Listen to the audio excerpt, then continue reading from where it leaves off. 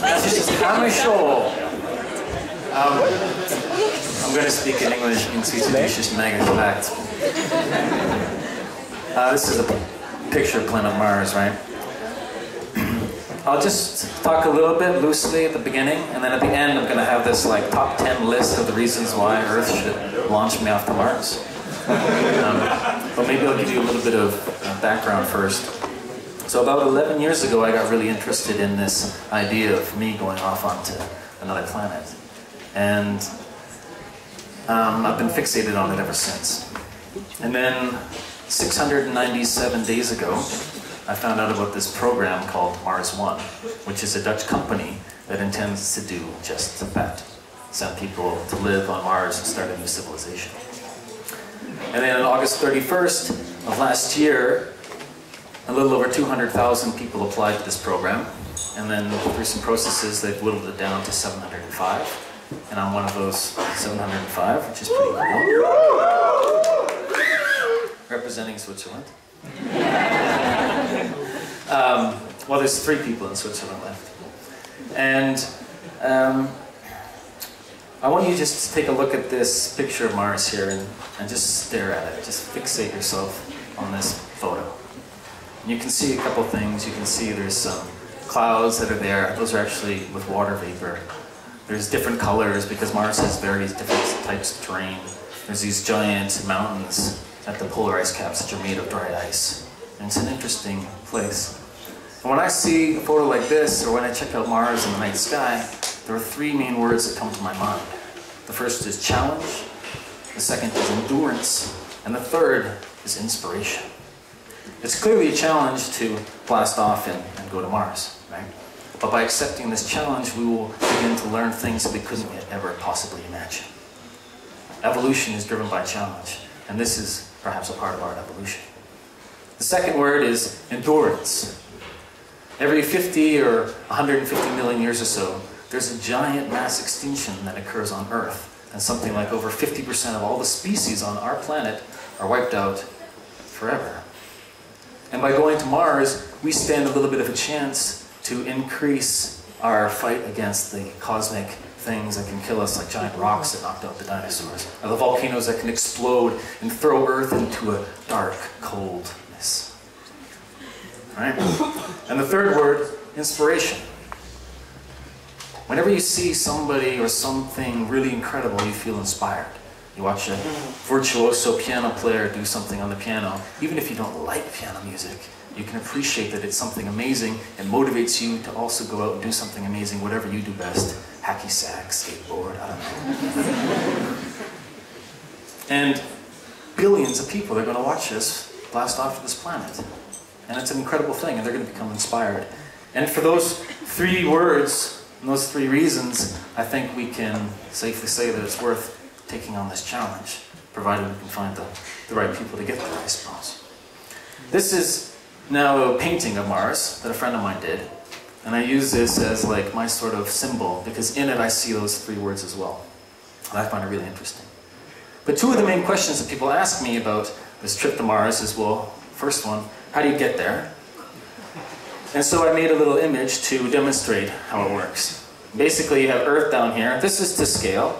I've done it on a chessboard, and the chessboard has squares on it that are 100 million kilometers across.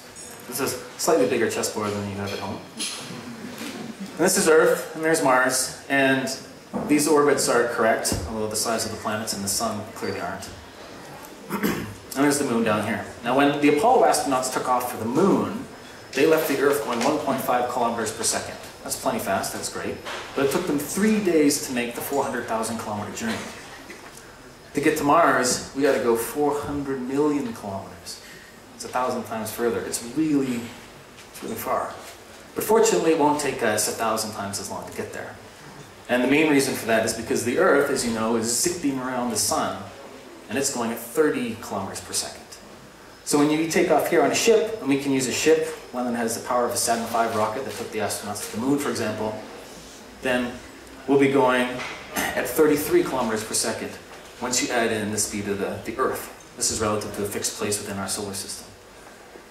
And then as we transfer our orbit here, some of our energy, our kinetic energy from the rocket will be transferred into potential energy to move further from the sun. When we land on Mars, we'll be slowed down to about 27 kilometers per second. Mars is spinning around at 24 kilometers per second, and so there's a 3-kilometer difference, and there's enough atmosphere and gravity on Mars to allow us to capture it, and then we can land there. So that's the idea about how we get there. To do a perfect low-energy transfer, a Hoffman transfer as they call it, takes 258 days, but you can actually do it in 6 months if you burn a little bit more fuel. The second main question people ask me is, well, how do you train for this stuff? And they have simulation sites here on Mars, or here on Earth, I mean. Although it looks like Mars. I spent a couple weeks living in this habitat with 5 other people, and it was a pretty amazing experience. This is in the Utah desert. In order to go outside and explore this beautiful terrain, we had to put on spacesuits like this one. Here I'm fixing a satellite dish that blew over in the wind the night before. And go around, you can take some nice photos, you can sit down and ponder, shit man, I think I left the stove on Earth, who knows. You can have some fun when you're out there. We sent this photo back to Mission Control, and they said to us, it doesn't look safe. That's me, obviously. And I said, well, we're on Mars, what are you going to do? I can't do anything. So there's another picture of the planet. I was doing some research there. Basically, I was standardizing some extravehicular activities. Basically just means when you go outside, go for hikes. And I was counting my heart rates and how this affected my cognition, my reaction times, and so forth when it came back. That was a lot of fun. So I got 3 minutes left, and I know that the top 10 list takes about 3 minutes or so, so I'm going to move on to that. And I have to come over here because I got to read the screen to do this. And I'll speak fairly quickly. This is David Letterman. Okay, you ready? Top 10 reasons why Earth would launch me on a one-way trip to Mars. Okay, reason number 10. Since my dad is a splitting image of Patrick Stewart, I too may turn out looking like the captain of the Starship Enterprise. And wouldn't that just be huergal? Okay, reason number 9. I'm playful and imaginative enough to endure bleak, hard times, but serious enough to maybe just barely not cause the interplanetary spaceship to blow up while trying to fry an egg without gravity. No jellyfish were hurt in this science slam preparation. Reason number 8, and this is my favorite. I've got big balls. So big, in fact, I'm not afraid to get up in front of a bar full of people and tell bad jokes that don't make them laugh. Reason number 6. I've been preparing for this trip for more than 10 years, so let's get on with it already. Reason number 6. I'm a neuroscientist at the University of Zürich Hospital for Psychiatry, so upon arriving at Mars, I'm sure I don't have to go crazy, though I might develop dysfunctional oculomotor coronary discharge signals and/or hyperactivity of the ventral prefrontal cortex during source memory activations and/or dopamine dysregulation mediated disruption series process. None of those would be good.